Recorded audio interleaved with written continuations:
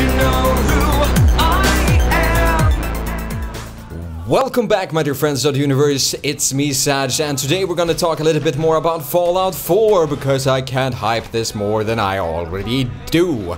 This time around, we're gonna take a look at the crafting system. What do we know so far? What can we expect from this crafting system? And we're gonna try to accumulate all the information that has been released and speculate a little bit about how this actually will be implemented into the game, what kind of effects will this have to your gameplay, so on, and give my humble opinion on what I think about the crafting system in this game. It looks kind of cool. I was skeptical at first. I was really skeptical at first, just because I didn't think the crafting system was something that was needed in the Fallout universe. But then again, I love survival games. I play Ark Survival Evolved a lot nowadays, and the thing I do mainly is build. So I'm probably gonna spend too much time in this game with the crafting system, which is kind of why I'm kind of hesitant that it actually is in, because it's just something that will be a lot more time consuming than I think I wanted it to be in the first place. Anyhow, first off, I'm gonna let my dear friend Todd Howard over at Bethesda talk a little bit about what they released on E3. And then we're gonna comment on that, and we're gonna elaborate on that, on information that has been released outside the E3 press conference. So, over to you, Howard. So back to the big one. You know, we love building stuff in our games. And if you think about building and crafting, Fallout is kind of the perfect world to do all of that in. So like many things, we have gone completely overboard. And here's how it works in the game. We're allowing your character, while playing, to rebuild. And it works like this. You can scrap items in the world for materials, and then use those materials to build the way you want. Well, thank you, Howard. I'll take it from here. Good work, old friend. See you next time. Somewhere along the road. Probably never gonna see you. I don't know him. I was just joking before. Anyhow, this is the most important thing that I wanted Howard to explain to us, is that anything that you see in the world can apparently be scrapped into steel, cloth, aluminum, screws, all kinds of shit, basically. And then you can make a chair, or a couch, a bed, all kinds of furniture that you probably find blueprints for. This is not confirmed, but that's just speculation. I guess you have to find blueprints before you actually can do something. I doubt that you have all the blueprints from the get-go. Anyhow, once you have built your little settlement with enough materials, there is supposedly going to be people living in your settlement. So that kind of reminds me of Terraria. When you built a room and you actually completed that room, there was a trader that jumped in and started living in that room that was suitable for that trader.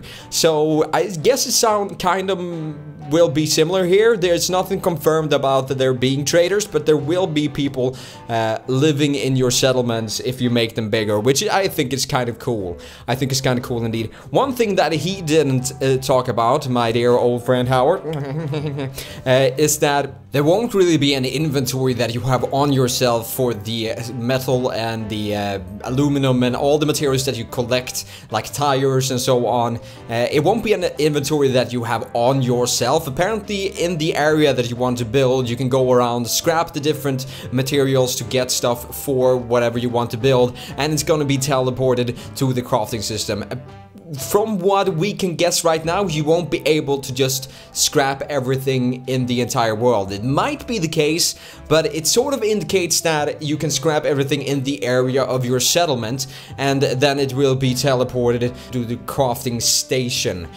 So from there you can build walls and so on, whatever you actually want to build. It's sort of a good system that dodges the whole magical pockets with...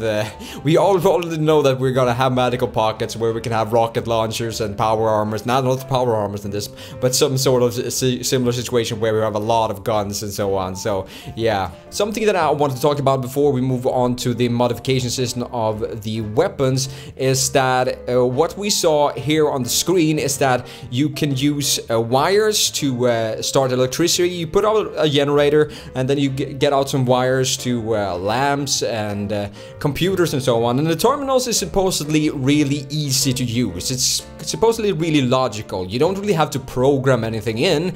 It's supposedly more of a situation of what you see is what you get, if that explains anything. But there's gonna be a lot of options to actually customize everything how you want it. Like how and when the fire is going to spout out, how the different panels look with colors, so you can customize that. And it's probably going to be pretty awesome to customize your base and make it look like your base in hand. A tower defense mod for Fallout 4, anyone?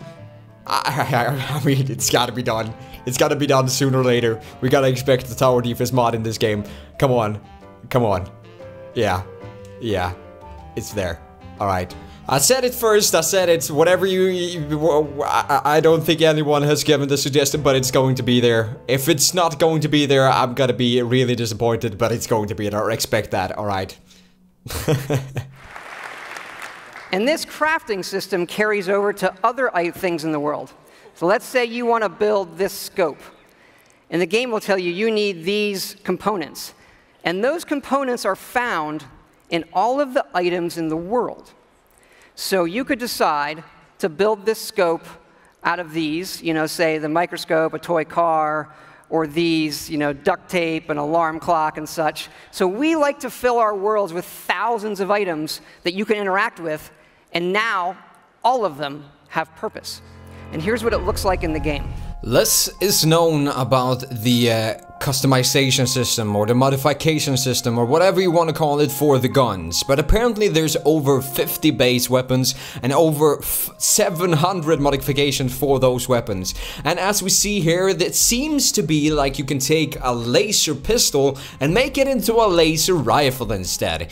There's gonna be tons of ways that you're gonna be able to make a gun that is almost unique. It's probably never gonna be unique, but it's gonna be close to it. And we can see here that there is tons of things to do and expect from this system. I guess it's gonna be a little bit different since in this system you're going to be able to collect anything from the world in order to create something that you want to. In order to create a spiked bat, in order to create a laser sight and a long scope and so on and so forth. It's probably going to be a little bit different from how the building system works with the area focused loot.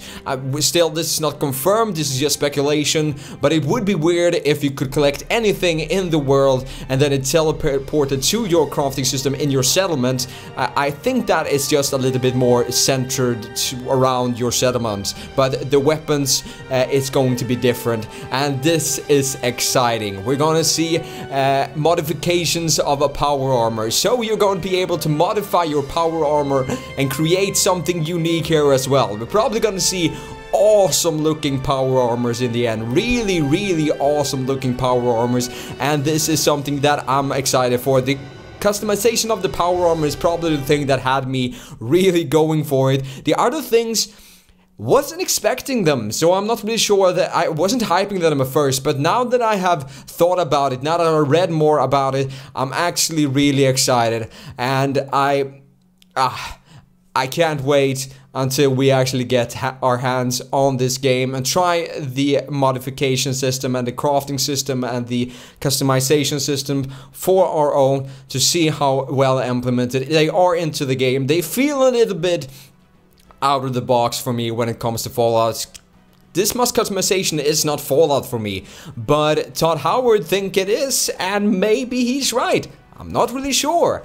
Anyhow, that's it for this video. I don't really have any more information to share about this topic right now. If you do, then please leave a comment below and we can get a discussion going. If there's something that you want to question that I said in this video, is there something that you don't really agree with, is there something that you just think that it's bollocks, then leave a comment below, let me know. Let's get a discussion going about this topic. Anyhow, I'm really excited for this game, and I hope you guys are as well. Don't forget to subscribe if you want more Fallout content in the future, as well as other gaming related content. And until next time, guys, bye. We're happy to say Fallout 4 is coming out November 10th this year.